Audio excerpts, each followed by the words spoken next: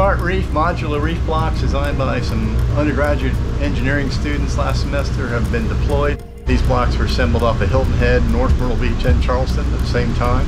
What we'll be creating in the artificial reefs of the future is artificial reefs that look like our natural reefs.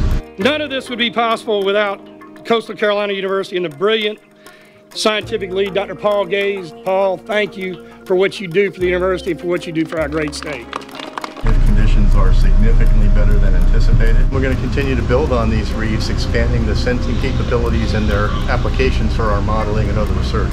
I actually created all of the artificial reef blocks that were used to implement to make the artificial reef. I've been doing this project for about 6 to 8 months, and I took it all the way from start to finish, and it was just a sigh of relief today. It's really cool being here and seeing it firsthand, and knowing that it'll grow into something bigger in the future.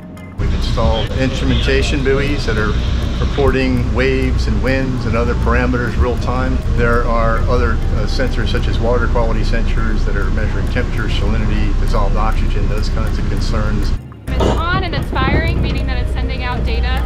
So you can see once it goes in the water, it'll be submitting data. And that data is telemetried out, publicly available websites. This data gets broadcast every hour. It's available online to whoever may have use for it. These are all the stations that we have in the southeast in concert with Florida Atlantic University. So we're really looking for integrated observing capacity.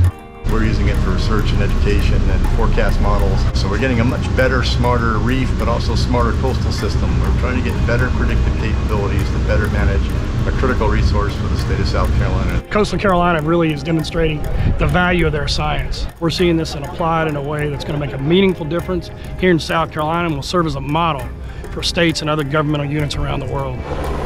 We're looking at it as a system, onshore, across the beach, onto the offshore. That's where our society is. That's where the system is the most complex. It's a great contribution, I think, but it's a huge opportunity for our students. That is the world that they're going to inherit, is how to manage this very complicated, very critical system. It's a great education and great hands-on opportunities they get at Coastal Carolina. These resources are critical to our country, to our way of life, to our economy. We've got to manage them better. It's very tough to explain all that in the classroom. By getting out here and having that kind of exchange, it's invaluable.